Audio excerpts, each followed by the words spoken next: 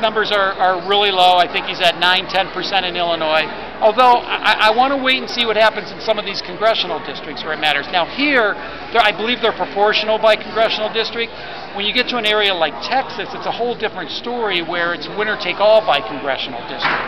And so we cannot afford to let conservatives be anything but united by the time we get to some of those states, and I think we will be. I'll be around later. Thank you.